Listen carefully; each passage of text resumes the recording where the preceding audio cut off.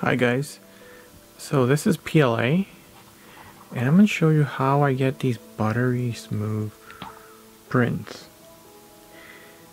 And this was printed on a 0.8mm nozzle.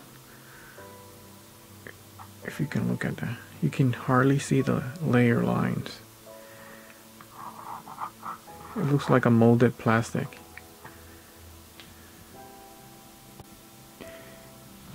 So, the first thing I did, I used this thing, let's see here.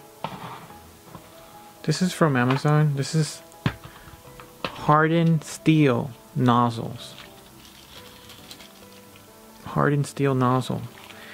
It comes in a set. It has every size you could possibly need. It has 0.4, 0.5, 0.6. It's pretty cheap. I bought this thing I think a year ago, and I'm still using them. These are hardened steel, so they will last longer than the brass nozzles that come with the printer. Those will get worn out quickly, especially if you're printing abrasive stuff that I do. I do print PETG, and also I print carbon fiber PETG.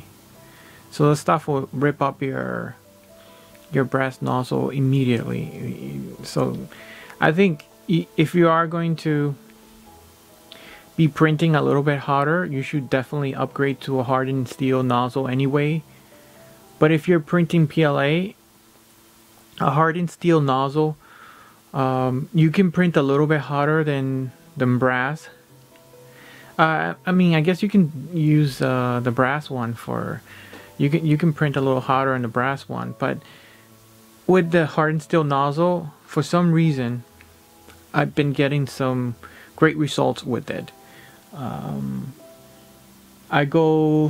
So my settings on this, PLA is usually like 200 plus a little bit. So with this one, I think I went at 116, the temperature. No, not 116, that's crazy. 216. And I left the bed at 50 or 60, something like this, 50. And yeah, look at that. It looks like molded plastic, and this printed on a large nozzle. It took me about 20 minutes to print this thing, and it's a big hunk of plastic, if you see. Look at that. Buttery smooth. I would definitely suggest getting the hardened steel. And if you haven't seen my other videos of things that I have done to my machine, I'm gonna link them in the description. But I also clamped down my machine, make sure that there's no vibration, and I tighten up all the belts. And I think the extruder, I changed it to the aluminum one. I don't know if that makes any difference, to tell you the truth, on print quality. I think it helps a little bit that you have more support than just the plastic part. It would help if you're printing very flexible stuff like nylon. I was printing nylon over the summer, and that stuff is very flexible, and you definitely need a aluminum extruder or something else, or a direct feed setup. But other than that, I think by getting just a steel hardened nozzle, you can get these type of results.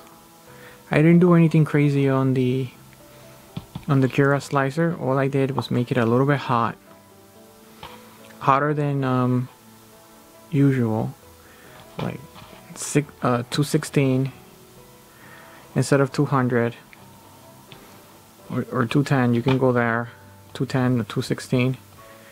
And that created this.